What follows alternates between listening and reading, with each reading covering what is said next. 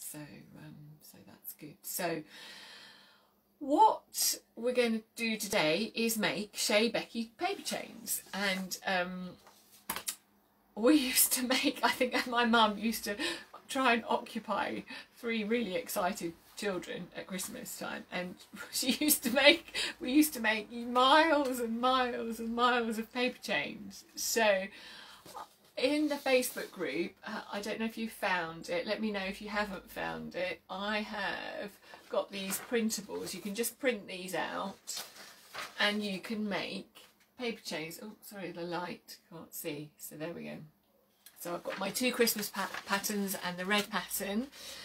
So it's just a matter of cutting them out and then using a bit of Pritt stick, a bit of glue or a bit of double-sided and making the chains.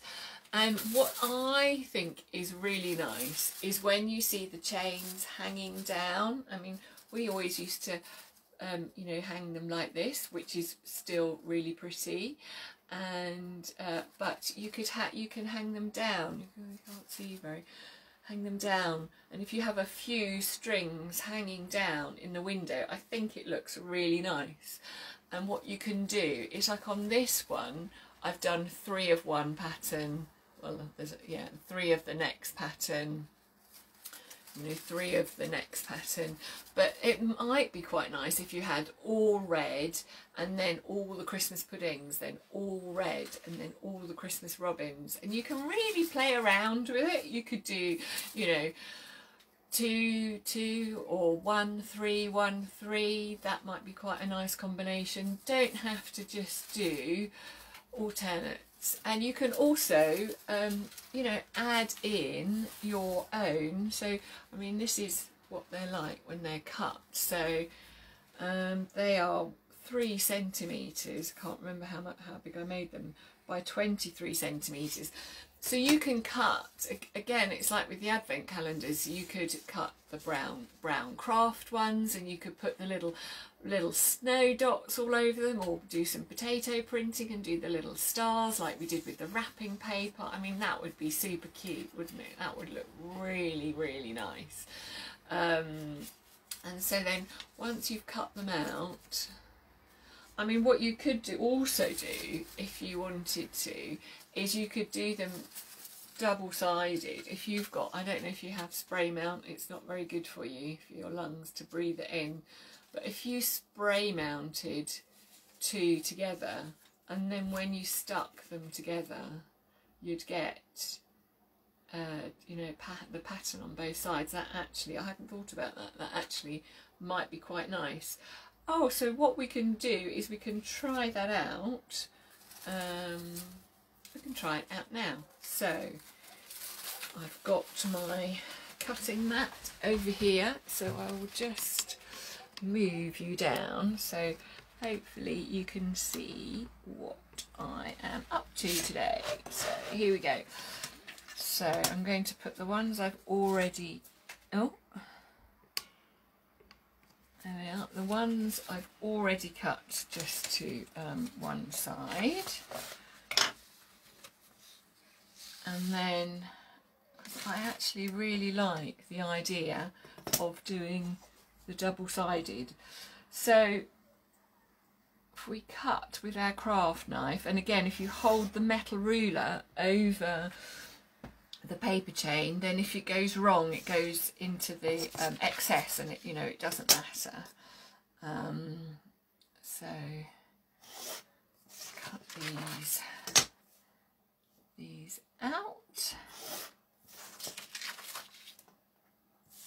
These haven't printed so well. I think maybe my printer needs some more ink. So there we are.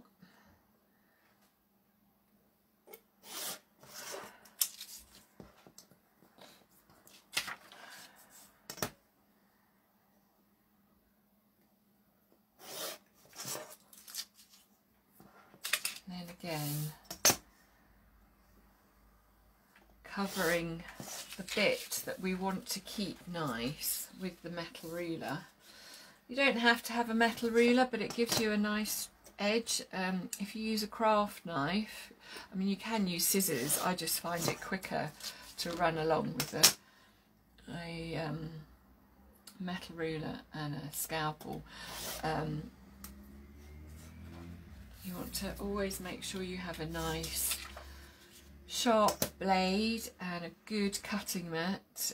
Yeah, so if you use a plastic ruler, you'll get notches in it, and you won't get such a nice straight edge. So I'm going to try out my new idea of doing them double-sided paper chains, and I'm going to see if I can do it. I'm going to experiment with you. So I think we could put love, obviously, as you know, I love my double-sided tape, because I just get too messy with glue. I mean, you can easily do this with glue, obviously, and especially something like Pritt Stick. You know, that would work really, really well. So we put a bit.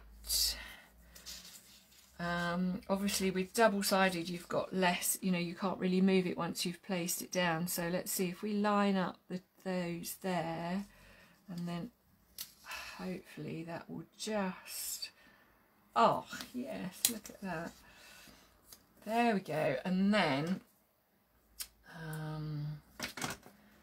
we can just do that, can't we?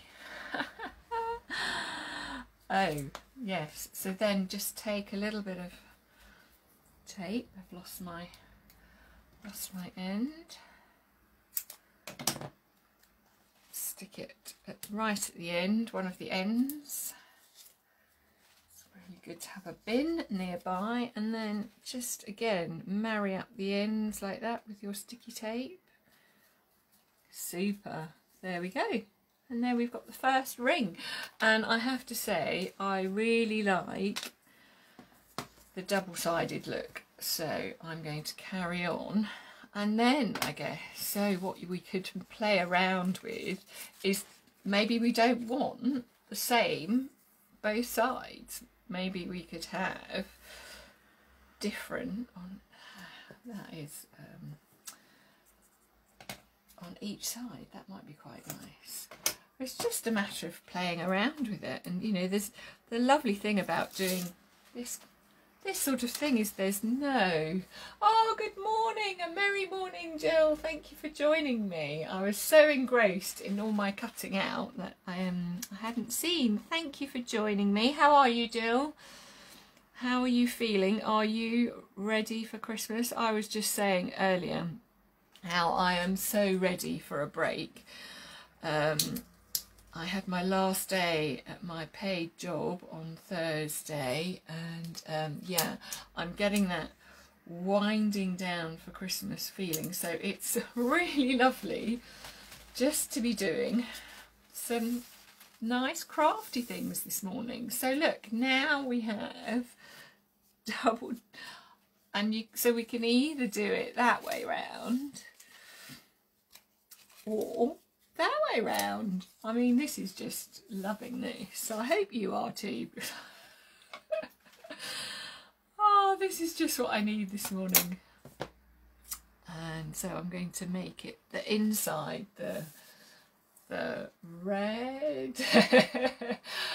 You're pickling red cabbage. Oh, I love red cabbage, Jill. Love red cabbage. This is one thing I need to do, I want to do today, is sort out all of our Christmas eating, because I haven't, it is, isn't it? I haven't fully decided what we're going to be eating over Christmas. And for me, the eating, oh look, now look, I've gone and just sealed it up, and I'm not concentrating now. I've gone off onto what am I going to be eating for Christmas. So what we can do is we can obviously join those together with another one if I concentrate properly. Right, concentrate, Becky. Yes, so that's what I want to do today, is I want to think about all the lovely things that we can eat over the next few days. So I have obviously my Christmas day, or not obviously, but I do have Christmas Day sorted, because you know, I'm very traditional, and I love having, I've ordered my little turkey, prepared turkey, so it's, you know, there's only 2 of us, so we don't want a massive one. And so I know what's oh, and I've made my Christmas pudding. So I'm going to experiment. I made too much Christmas pudding mixture for my bowl, so I'm going to see if I can turn the extra Christmas pudding mixture into mincemeat, because it's basically the same ingredients. I think it's maybe just adding a bit more apple and some more nuts, and yeah, so that's what I'm going to be experimenting with. So yeah, just really lining up carefully, because obviously with the double-sided you don't sort of have a second chance. So there we go. And then so making sure maybe we'll have the red on the outside this time. So if I take the little stick here, and then to check, so then making sure I remember this time to loop the 2 together. And yes, so what are your favourite things to eat, Jill? Because I'm wondering, you know, what should we have on Christmas Eve? What shall we have to eat on Boxing Day? Yeah, I'm just going to go, I think I'm going to sit and go through my cookery books and see what recipes kind of jump out at me. Because the lovely thing is that I've got time. I've got time to do... one year I made, because when it is just the 2 of us, my other half doesn't particularly like Christmas pudding, but I still make one because I love Christmas pudding. So eating a whole Christmas pudding myself is actually quite a lot, even if I say so myself. And so I found that Jell's got this lovely recipe that you can add in, have leftover Christmas pudding, and then add chocolate, melted chocolate, and then you make them into like little truffle shaped size, and then make them into mini Christmas puddings with lots of chocolate in, and you know, you can't go wrong with that. And then you put a little bit of white chocolate on the top, and they look like little mini Christmas puddings. So yes, so much fun to be had. So here we are. So they are quite thick when you do them double, but I do think that they look nice. They can do, you know, it is quite nice, because when you do them singly, there is quite a lot of white showing. I don't know. You have to tell me which you prefer. So there we are. Make a Christmas puddingy one, and then you can just have them linked randomly, or you can make patterns with them, or you can really go to town and loop loops. And we used to have them hanging all around our kitchen dining room. So if you have them sort of hanging like this, and then you can have another loop coming down kind of, and then, you know, make a big sort of chandelier-y kind of effect.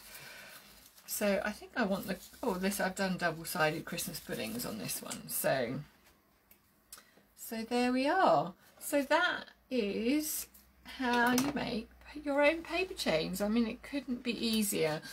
So the printable is in the group.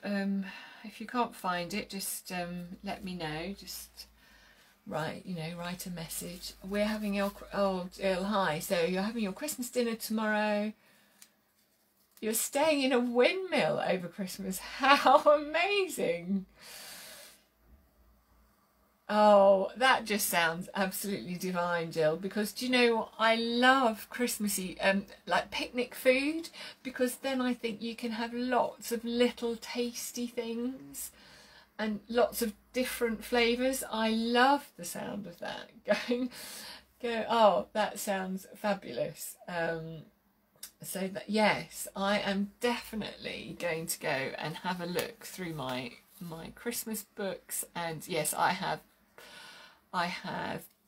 booked my slot to go shopping in Waitrose, so that's when I go round and I pick up all those lovely cheeses and cold meats, and you can just have lovely things to eat in the fridge, and olives, and oh, I'm getting hungry talking about it. Jill, I have to say, Jill, that just sounds, oh wow, yes, exactly, yes, Gravlax, oh yes, although I have to say we're not really allowed to eat salmon in my house because my other half is a very keen salmon fisherman, and so if he sees a salmon on a plate he just thinks it should be left in the river so he can catch it. So you know what I do is whenever I go out, although obviously I'm not doing that at the moment and he's not around, then I have my smoked, because I do love smoked salmon and Gravlax. Oh, and hot chocolate with Baileys. Oh my goodness me, you are talking my language, Jill.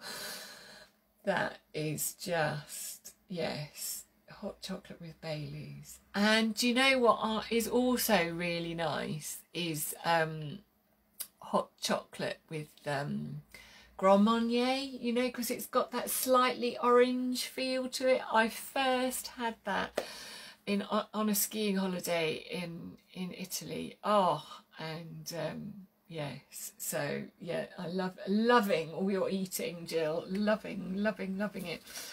So yes, so there we have it. That's it really. Let me show you my face. So really, you know, a fun thing to do, and to make your own paper chains, and you don't have to make them double-sided. These ones I didn't make double-sided, and you can have them hanging down, or you can loop them like this, and they're there all to be printed out. So oh, I don't know what Strega is, Jill. Oh, that sounds interesting. I think I might have to go and find that out, because all of the other things you've said have sounded absolutely divine. So I think we have similar tastes. So I'm going to go and find out what that is and try it out. So thank you. It's lovely to have all these ideas. So that's it from me today. I hope you have a lovely Christmas, whatever it brings for you. I hope you get a rest, take a bit of time out. Oh, I know. Oh, I like Italian witch's brew. Oh, I love that. Oh, I'm all for a bit of witch's brew, definitely. Jill, have a lovely Christmas. Obviously next Saturday is Boxing Day, so you know, I may pop on, just say hello. Thank you, Jill. Yes, and you too. I may pop on and say hello. It's going to be probably more spontaneous, and then obviously in the new year, is it like yes, in the new year I'll start, you know, back with my my Saturday morning lives, and I've got a lovely theme for New Year, all about our well-being, and I want to just share with you some of the things that I've learned, especially over the last 6 months. I've done a lot of work on myself, and I want to share some of the tips that I've come across. And I think this new year, for me, it's all going to be about, my New Year's resolutions is going to be about what's the one thing I can do that I will commit to doing for my own self-care, so I feel good, because then if I'm feeling okay, everything else